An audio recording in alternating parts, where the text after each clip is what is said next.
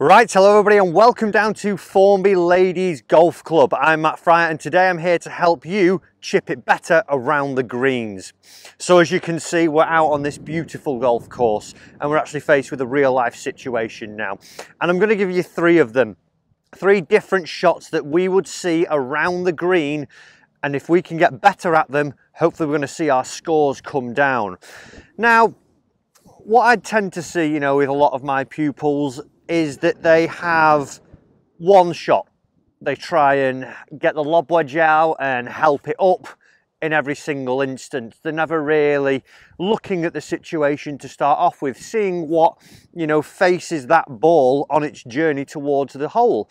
And if we're able to, to understand a few things and make a little road map in our mind of how we're going to hit this shot, then we should start to see that we can choose the right shot and then get it closer. I said, a lot of people use lob wedge. Now, I'm in of two minds really. I'm coming round at the moment to using one wedge to chip with and getting really good with that. When I think back to when I was playing all the time as a junior, I would literally stand with my 58 and I could make it do anything I wanted, high, low, medium, move in a certain way, and I became really confident with that. And I think one of the aspects of having a good short game is being confident in what we're about to do. So for this technique, what I want you to try and do is just become very accustomed and very friendly with one wedge. I'm going to be using my 58 today, but I'm going to be playing three different shots. I'm going to be playing a high one, a medium one and a low one, and it's like I say, knowing when to play those. So as we get this ball here now, as you can see, there's nothing in front of me. I've got 1, 2, 3, 4, 5, 6 paces up to the green, and then it's pretty flat. There actually is a little bit of a high spot there, then it's all flat. So for me, there's no point trying to throw it all the way up to the flag. What I'd want to do here a little bit more would be something to try and get it reacting like a putt. Now, if I can get it running down, you may hear as well, it is a little bit windy. I'm straight downwind here as well, so it will release again a little bit more. But if I can get this to react like a putt and run out like a putt, I'm going to have some good control of it. And this comes into our first shot. So like I say, I'm not going to try and throw this now 3 yards short of the flag and let it spin up. I'm going to play more of my more of my low shot and let it run out towards the flag. So to do that, a couple of things that I will do. As I address this golf ball now, instead of having it in the center, I'm just going to move it ever so slightly back, and I'm just going to get a little bit more shaft lean on it. That is now going to take out some of the bounce of the golf club and also de-loft the golf club. And then what I'm trying to do as I do this, I'm trying to hold this shaft lean on throughout the shot. I'm not scooping it up, leaning my body weight back and helping it up. I'm trying to actually maintain the lean, so I maintain the same loft, and it should come out a little bit lower and get to run from there. So let's have a look at that shot. Okay, so I've built that setup. I've got a little bit more shaft lean, and I've also picked a shot that you'll see highlighted there now that I'm going to land it, and it's about 50% of the way, I'd say, with it being a bit downwind. I'm going to see this bite and then it's going to run out a little bit, so it's more of the shaft lean and let it run out. Here, bit of weight, lean, and I actually just overdid that one there. I hit that fantastically well. I've just landed it probably 5 or 6 feet and it's just shot on a little bit more. So if I were to play another one, I'd just readjust and try and see that I land it a little bit shorter and let it run up again. So I've got a bit of shaft lean, bit of weight here. I'm going to maintain it. Fantastic. Got at the spot I wanted, and it's hit the flag. It's hit the flag and not gone in. But as we saw there, for a lob wedge, that ball came out very low. It didn't get above my waist height at any point. Now, everyone would tend to see that with a lob wedge, it would be the one where we throw it straight up in the air, it comes down and stops, where changing my setup that you saw with that little bit more lean and maintaining it, I'm able to hit more of a running shot. Let's now have a look at more of a medium flight shot.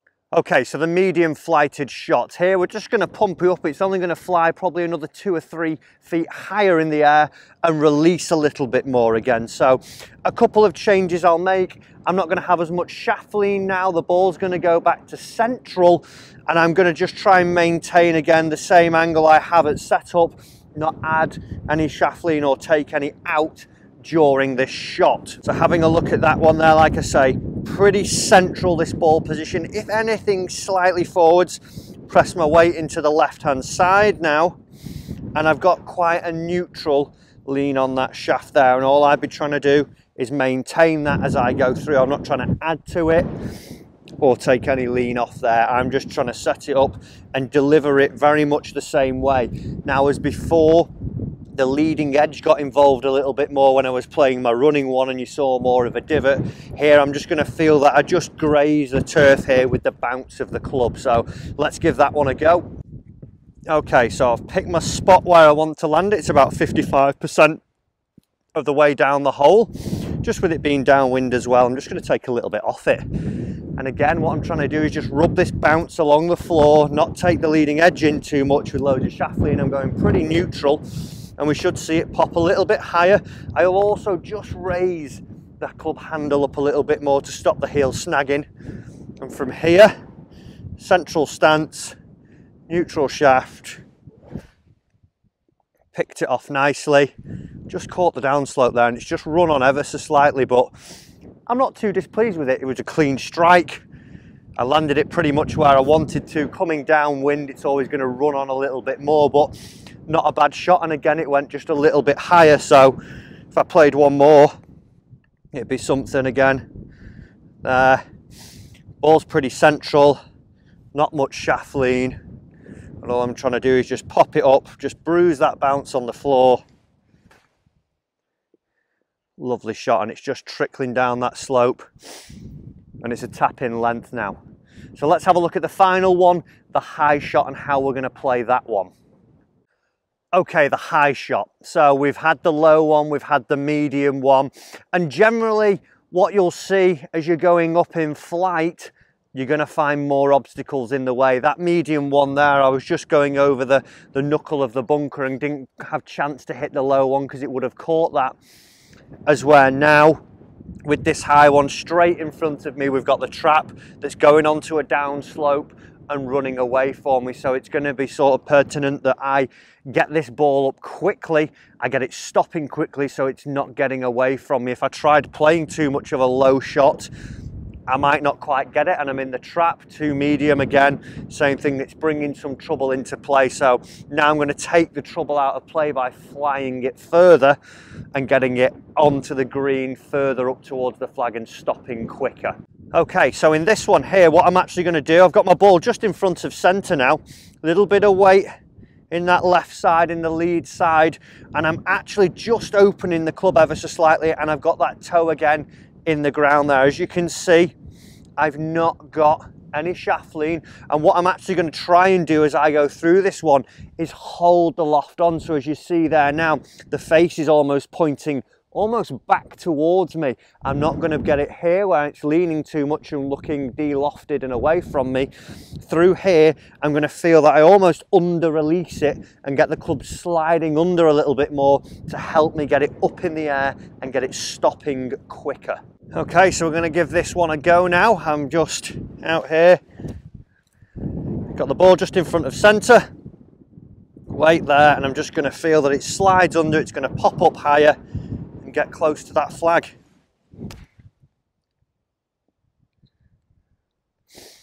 Not bad, just rolled on a tiny bit, probably landed it a little bit too close to the flag there, so I'll come a couple of feet shorter now. But did we see straight away that that ball was flying actually up higher than the flag there? So again, same shot, same setup, just going to take a little bit off it. Straight away, very quick to stop that one, really dug in, slid the club under lovely on that one, and now I've got a pretty good chance of making my par. So 3 different types of shot there, guys. We've got the high, we've got the medium, and we've got the low. Find out what the situation is that you're hitting on. Does it require you to go over an obstacle? If so, you'll probably need the high one. Is it that you just need a bit of flight, or is it that you can run it up? Choose the one that's going to get you the best result from there. Practice, like I say, with one club, and hopefully you should start to see some better shots from there. Guys, thanks for watching the video. If you haven't already, give that like button a smash if you think that's going to help you. A big thank you to Formby Ladies as well for letting me come down and shoot these videos here. It's been a real pleasure. The course is brilliant. It's one of my favourite places to come and shoot, so thank you to them. If you're new around here as well, hit that subscribe button so you get more tips to help you improve. And also drop me a comment down below. Do you like these videos on the course? If so, I'll do more of them for you. Thanks for watching, and I'll see you in the next one.